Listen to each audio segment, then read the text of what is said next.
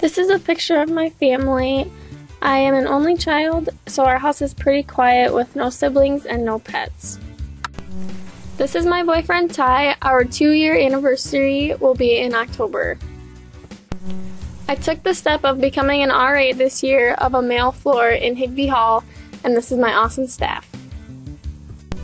I love to go horseback riding. Unfortunately, I don't have any of my own horses, so this is my boyfriend's neighbor's horse named Bubba. Another one of my hobbies is hunting. I love to go hunting in the winter with my dad and shed hunting in the spring with Ty. I found this shed last March. Lastly, a picture that I took at Newton Hills State Park last fall.